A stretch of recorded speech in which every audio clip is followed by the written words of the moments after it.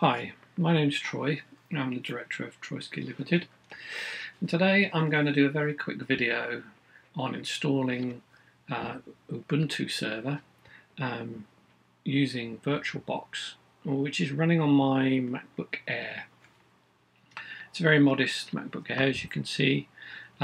We've just got a 1.8 GHz Intel Core i5 with 8 GB of RAM going on. And I'm running the latest version of Mac OS X, which is 10.10.4. I have downloaded Oracle's VirtualBox, and that's at the latest version currently. And I've also downloaded the Ubuntu ISO, which is in my downloads folder here. It's the 14.04.2 server ISO. So let's create a new VirtualBox. We're going to call it Ubuntu Server Minimal. And the reason I'm making it minimal is because I'm going to use this to clone other servers and add to the software as I need to. I don't want to create a big Linux image with every known bit of software if I'm not ever going to use it, and it also creates some security concerns if stuff's running when it shouldn't be and doesn't need to. So we can see when I've put in Ubuntu in the name, it's already recognised that it's Linux and it's going to be Ubuntu 64-bit, and I'm quite happy with that. So I'm just going to click on continue. And now it's asking me my memory size, which I'm going to leave at 512 meg. Since this one won't actually be running, we'll only really need enough memory to get the install working. Any clones we make from this, we can increase as is necessary. So we'll click continue on there. Now we're going to create a hard drive, a virtual hard drive for this guest. I'm happy with 8 GB, we don't need any more than that. And we'll say, let's create this the virtual hard drive now. On our next screen, it's asking us what type of drive file type we want. I'm going to leave it as VDI. I have no reason to change that for this. And I'm going to say, let's leave it dynamically allocated. Since it's dynamically sized, I doubt we'll use 8 GB anyway, so it means we'll only use what we need to. Let's press continue. I'm going to leave the file location and size exactly as the default, and you can see now we have created a new guest called Ubuntu Server Minimal. I'm now going to give it some network interfaces, and configure those, and mount the ISO to it. So at the moment we could see the specifications of our guest here. It's got one adapter already connected to it. We don't have to play around with any of these other settings for this. I'm just going to hit the settings key. I'm going to go straight to storage, and here we can see in our storage tree that we've got like a virtual SATA adapter, which is where our disk, our virtual disk we just created, is seated. And there's also an IDE controller here with a CD icon currently showing as empty. So I just need to mount our ISO on there. To do this, I click this CD icon to the right of the DVD drive dialog, and I can choose a virtual disk drive. You can see my Ubuntu ISO is already in the list. That's because I've already used this before. But if I clicked choose a virtual disk drive, I could then use the downloads dialog to select my Ubuntu image and click open. You can see now that where it said empty before, it now says Ubuntu, which is all good. Let's go on to network. So as I mentioned before, we can have up to 4 adapters on here, and the first adapter is already filled out for us. I'm going to change this adapter 1. I'm going to actually make a bridged adapter, and I'm going to bridge it to my Ethernet port, which is connected to my local LAN here. That could be bridged to your airport, your Wi-Fi if you want. I'm going to leave it at USB for the purposes of this, and it's enabled. Adapter 2 currently isn't enabled, but I'm going to enable that. And then I'm going to say choose internal network, and you'll see by default it's using this internet name. You can call this whatever you like, and just as an exercise I decided to create an internet 1, and we'll leave it at that. We're not using DHCP for this. So, and as far as this server is concerned anyway, it's going to be used to clone, so I can change that later if I need to. So I'm going to click OK on that, and now I'm going to start this guest. If I click the start button, you'll see VirtualBox starts its own BIOS, and we've immediately got our Ubuntu installation dialog. I'm happy with English. And I'm going to say install Ubuntu server from our menu here. We'll let that boot it to its installation kernel.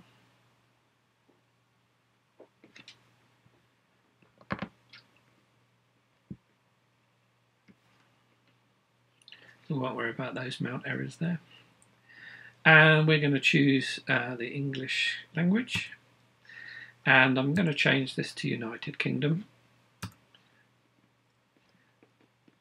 And here we can mess around with the keyboard settings as well, but I'm just going to leave it as is for now, and I'm going to choose English UK, and I'm going to choose UK Macintosh because I'm using a Mac keyboard. So now it's detecting the hardware. This shouldn't take long because I'm running a MacBook Air, so it's all running on SSD. It's nice and quick.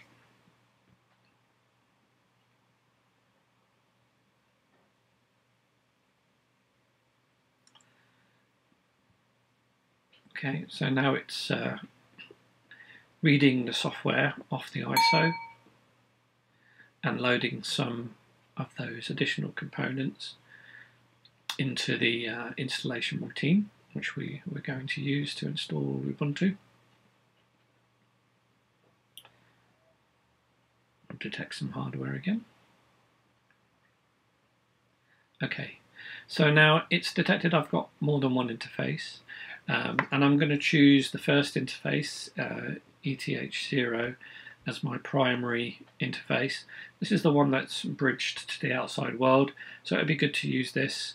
VirtualBox will be running a DHCP server on here, so it will automatically get an IP address. So let's press enter on that.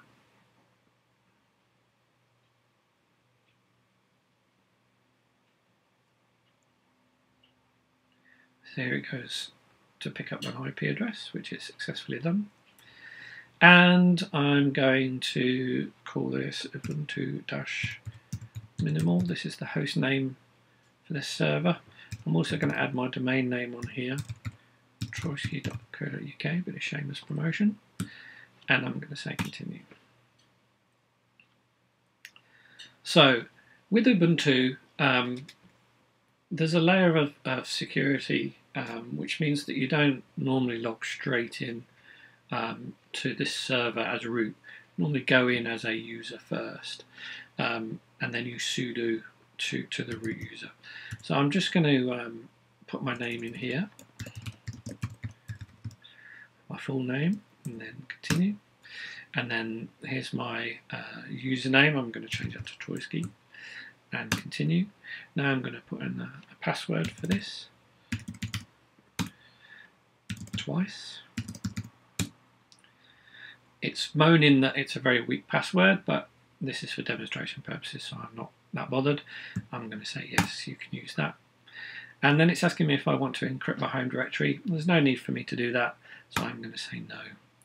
Of course, if you're doing this in a corporate environment, you may well want to encrypt that, depending on your security policies. So now we're going to configure the clock. It's detected I'm Europe London, which is absolutely right. I'm going to say that's correct. It's detecting my disks. Okay, so this is where we partition the disk. I've only got one disk. I don't need to do anything fancy for this particular minimal server. If I wanted to do things like mirroring, this is where I could potentially do it. If I'm in a corporate environment, I may well have something like Veritas Volume Manager to do all that sort of clever stuff. So I'm going to, for the purposes of this, I am going to say use the entire disk. There is only one disk there that it can see. It says it's an 8.6 gig, so that's fine. I'll have that. And it's going to automatically configure a partition with ext4 and a partition as swap. So I'm quite happy to write the changes. Let's say yes. And now it's copying the system software, the server software itself, onto that virtual disk. Again, it's nice and quick because this is all SSD.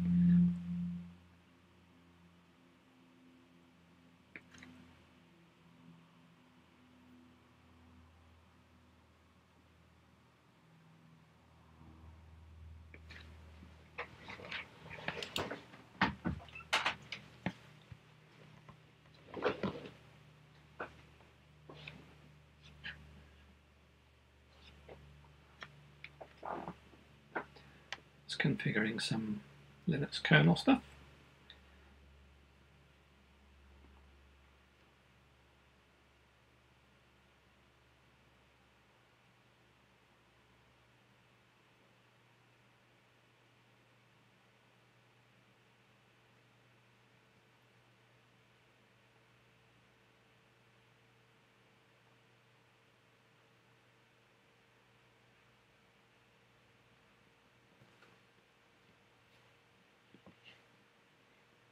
Now it's doing some extra files and post-installation routines.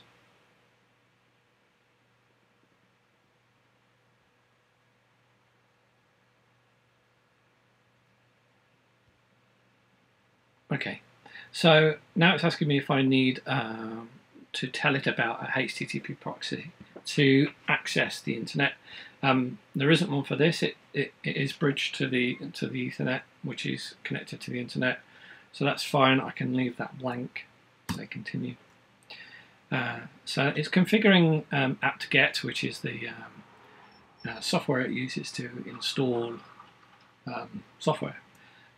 So it's going and checking for updates, updates to its libraries, so it knows where everything is and has an up-to-date list of all the software that's available.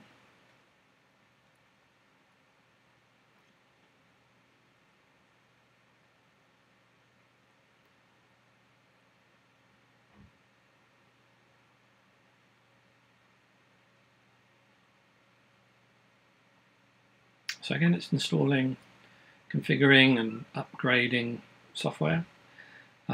Here we can select whether we want how we want to manage our updates on this particular server. I'm going to say no automatic updates. When I clone this, I might change that later.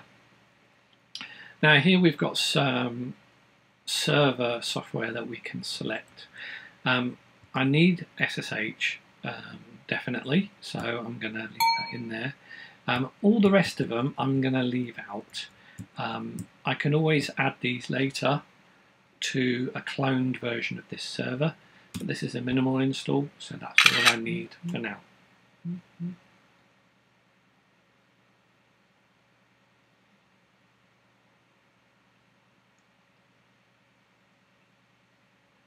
So let's do some more software installs and configurations.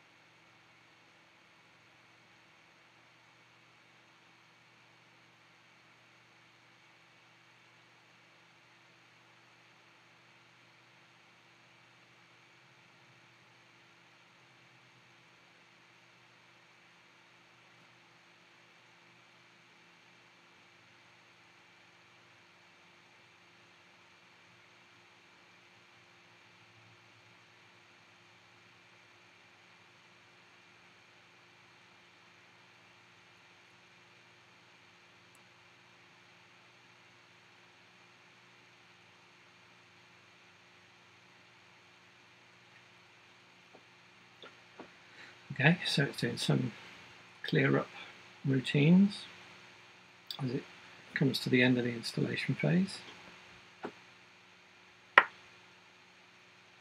Now it's configuring Grub, which is what it uses to boot into Linux when we run it.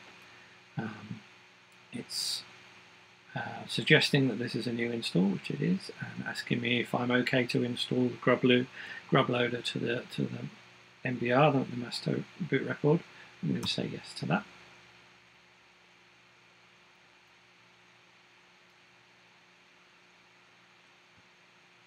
So now it's telling me the installation is complete, and to take the CD out of the drive. There isn't a CD, it's all virtual, and you can see down here that the icon is greyed out for the CD, which means it actually has already unmounted that image. So I can just hit continue, and we'll do some more cleanups, and then reboot the guest. So this is it coming up for the first time. We've got a Grub menu, and it's booting into our installation of the Ubuntu server now. We've effectively now finished with the ISO file, and I should be able to log in here as the username that I set up earlier on. It says welcome to Ubuntu and gives me some system load information, and I should be able to sudo to the root user, and the root user password is the same password as the one I entered for my own user. So now you can see I have root, everything's good in the world, top works, and we have, sorry, I should use the updated commands, and we should have an IP address for ETH0, which is 192.168.0.36, which is what's been given to it by the DHCP server that VirtualBox is running. And if I start a terminal session, I should be able to SSH to that. I'm gonna put choice key in because I can't log in as root directly at 192.168. I've got my IP address already. 0.36, 0.36. It's the first time I've connected to it, so it's asking me if I want to continue connecting so I can install the fingerprint. I'm going to say yes. It's asking me for the password. And there we go. There's our SSH connection into that server. And again, we should be able to do the same to switch to the root user. Everything's good. We can shut that guest down. And now that server is ready to be cloned. I'm going to leave the video there at this point and do another one later on clone.